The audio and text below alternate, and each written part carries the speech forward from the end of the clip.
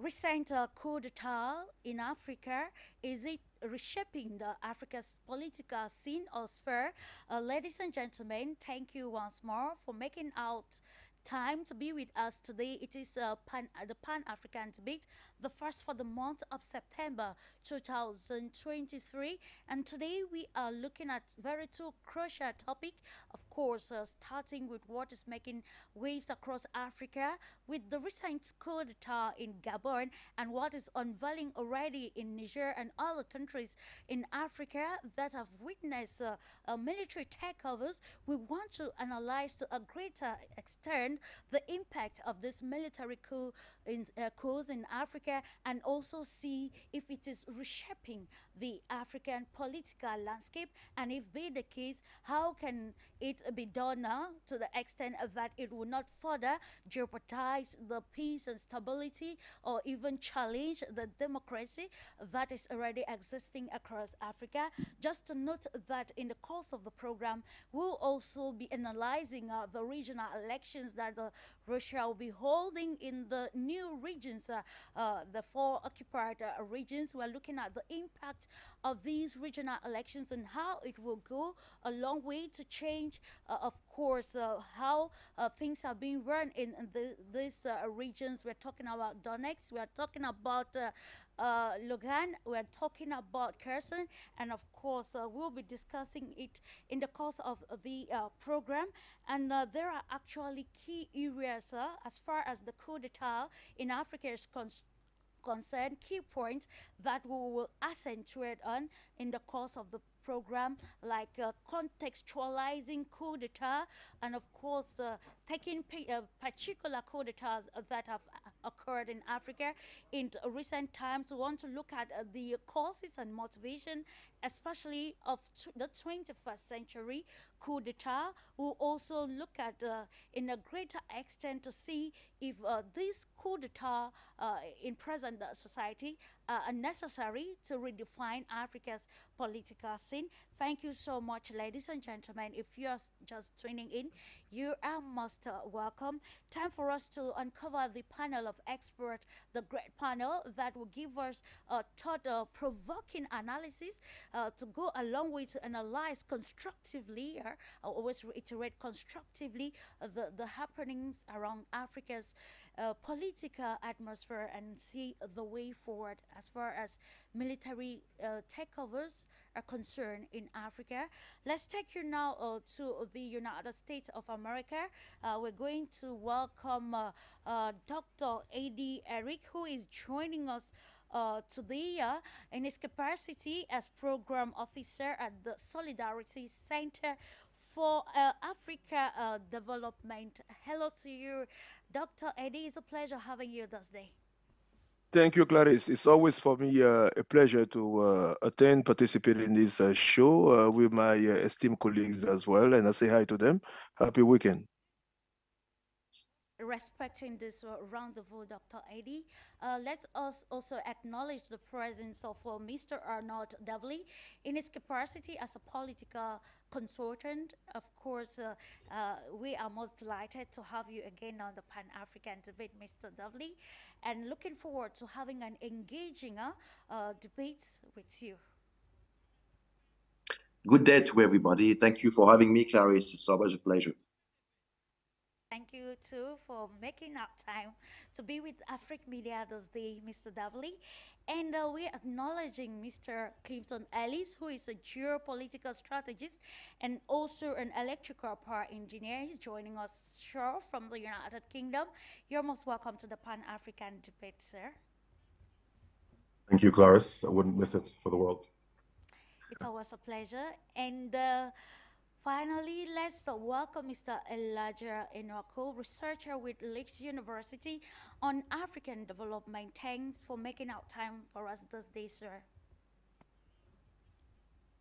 Thanks for having me one more time, Clarice, and hopefully we're going to have a fruitful discussion this afternoon where you are and morning where I am.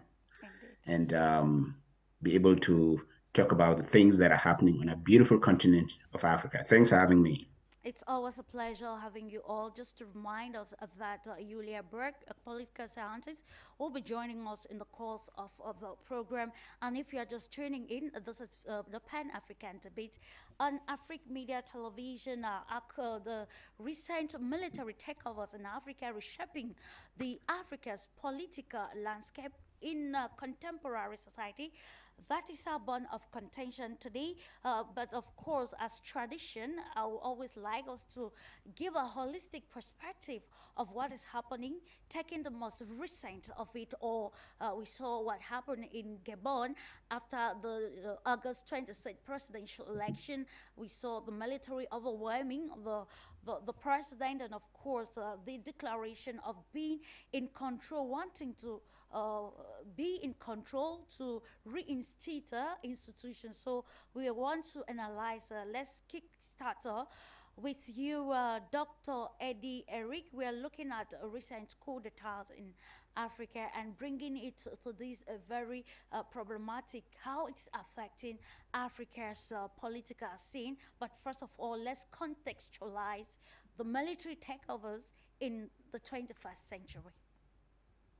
Amazingly, Clarice, maybe we want to look at the late 20th century by the 1990s, when most of the African countries decided, following social upheaval, starting in Benin, for instance, in 1989, which was joined, by or instrumented, I'm sorry, by different unions, the social forces, as we say, to bring what we call the second wave of a democracy. What is important even here to note is that after so many years of either one party rule in so many countries, especially the French speaking countries or countries that were under former under colonial French colonial rule, there was this desire by populations that to gain more space, right, in terms of their political and civil rights. It was also the time when people like, Basil Davidson, Voltaire, those era, they lost decades, what the 1970s to the 1980s, when African economies, were really not moving. The point in here I'm trying to make is we ended the 20th century with high hopes, right, with all of these movements by reshaping again, what the political institutions. We remember it was the decades when African countries, people, voters, citizens, were decided and agreed, one reason or another, to reshape their constitutions, put an end to this long ruling, head of states, who were all, were blamed for the political and economic, lethargy in which the African countries were. At the same time that those happened, within the respective African countries, we also saw that, where regional economic bodies moved to being simple economic, bodies. I'm talking about the ECOWAS, the CEAC, and many others of those institutions, to become not just an economic instrument, but also political instruments. We have seen it in the case of West Africa, for instance, when Liberia descended into shambles with the civil war that broke out, on December 24th of 1989, that the ECOMOG, for instance, was put into place. But the ECOMOG is a child or was under the ECOWAS. Point to fast forward, all that, were brought hope. And then we saw again some sort of elections in there. Today, we can applaud what is happening in Benin, a country that has been marked by coup d'etat in the 1960s and 1970s, that brought, a Marxist leader, Mathieu Kérékou. We saw what happened in Togo. We saw what happened in Burkina Faso. So there was this hope that what we are witnessing today is with Mali, in 2020 and then 2021, Burkina Faso recently, Guinea in 2022, Niger this year, 2023, and Gabon, happening.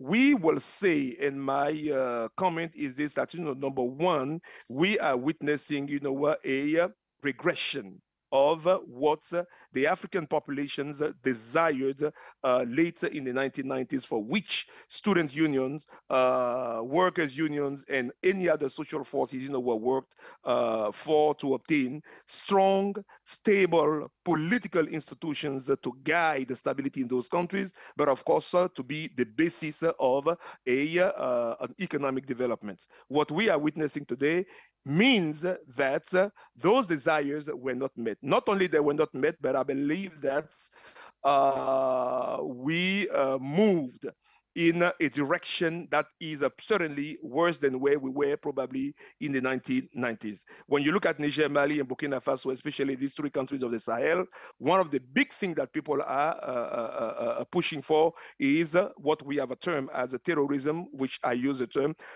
global political violence, what to describe. In Guinea and Gabon, as we see, it is another form of a political coup that have coups that have maimed those two countries. We are talking about the longevity of the ruling elite in those countries. So my last word in giving this picture is this, that, what is it that, people are desiring? Are we in a position to say that, the African population in those countries are supporting political coup? I don't think so. What I believe is that the people are fed up and tired with a political system in place, tired with ruling elite not being able to bring them the basic and fundamental right that they need. And at this moment, like in the 1960s, 1970s, people will applaud any change that comes with the hope that it will create a foundation for a better future. And last example we can take for that one is the case of Nigeria. It may not be the best of the best, with democracy of today, but remember, between the time when 1985 up to 1990s, I mean, you have at least 2 good decades of Nigeria being ruled by military leaders. But what happened? When General Abu Salami Abubakar took over in 1999 after Sani Abacha died, he led a transition of only 9 months. 9 months. That led to where we are today, Nigeria. Even if we have a former military rule that came and won election, that's what we want. And that's where Nigeria is at the moment. So it is not per se that people are claiming, were military rulers. They are actually fed up with a situation or a system that has been in place, which is not guaranteeing, again, conditions for people to work, conditions for women to have access to healthcare, pre and postnatal care, conditions for young people to benefit from what we can call, resources in their countries. And this is my submission for this first question.